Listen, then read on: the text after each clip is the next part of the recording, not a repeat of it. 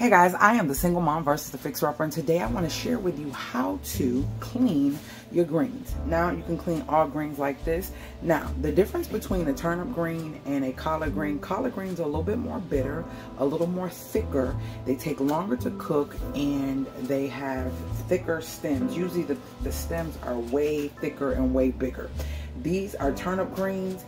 They cook faster and they're not as bitter as a collard green. They do have a bitterness to them, but it's a different bitterness than the collard green. These are turnips. So what I have here is just some water that I'm soaking them in, and I just soak them in a cool water, and then I put some vinegar in it, and I just kind of do this and move them around, shift them around. And what I do after I do all the shifting and just letting them sit, now the key to cleaning is really in your hands. It's you. It's how you clean them and how you do it. We're not going to make this long and drawn out. So what I do, hold on, let me roll these up. So what I do is I literally let these soak, and I kind of do like a washing machine type of effect with them and kind of get them all submerged in the water. Now when it's time to actually peel them or destem them, whatever you want to call it, you don't have to take all the stem off. Some people do, because these stems will get tender. Like this is a thin stem, so you really don't have to worry about that. But if you don't want any stem, just a little bit, you can leave it like that. And then I just take it and set it over into the other side of the sink. That's what I do. I get the thicker stems off, but we want the meat. We want to keep the meat. The meat is all of the leaves. We want to keep that. Now this is the first step into it. So after I do this part and get the stems off that I don't want, after that I will take these and I will rinse them again. And after that rinse, that'll be when I cut up and put them into my pot. Now some people might do it all at one time, but I feel like it's not enough space in here. It's not enough space in here for me to really wash them like I want. So when I get the stems out and remove all the meat from the stems, then I can have more space to really get in there and wash them. And the point of agitating them is to make sure any bugs or any dirt or anything that's within them is not on them, and that it falls off into the water. And you will see that in your water. Some people use lemon juice, some people use vinegar and lemon juice, some people use baking soda.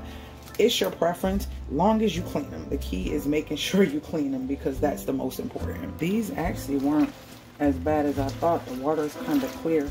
I don't care if they say it's triple wash, clean 50 million times, still clean your greens.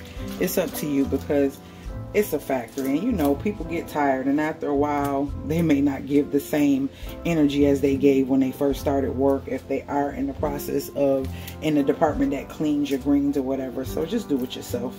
Make sure it's clean. Don't trust that. I do that even with meats and everything. I wash all meats off, even my ground meat, I rinse that. So yeah, my purpose is to share videos that can help in some way, shape, or form. It's okay to share stuff, and I love to share stuff, you know, what I got going on and all that stuff. But these are the things that when people are in a pickle and they're in the bind and they need to know something, they need to know it, and they don't want it all long and drawn out. So this is basically how you clean it. You take as much of the meat off as you can, or the leaf, the stem, whatever you want to call it. But that's all I'm doing, is I'm taking, and some people slide their hands and take it off like that, where you can get it all off. It is easier. You take it, you press it in your hand, and you just pull it. But then that means you'll have no stem. I like stems. So if I do that method, I pull what won't slide to a point where I do like the stem, and I keep it there. So that's how you do it. You want to get in there, keep the stem that you choose. If you don't like a lot of stem, take it all off, like I said, and that's it. And then once you get that side, I'll rinse them again, and then we cut them up and put them in our water that is waiting. Not water, but it's like a stock that is waiting for these collard greens. My baby is coming to help me, so it's going to be her and I doing these. So yeah, that's how you clean your collards. Very simple. You want to agitate them, you want to rub them. Make sure when you get them, you rub them, get whatever you feel off. And you can double wash, or if you feel like they're clean enough, you leave it there. Anything that looks like this, I usually discard. I don't keep it. If it looks like this different color leaves and stuff, I don't keep it.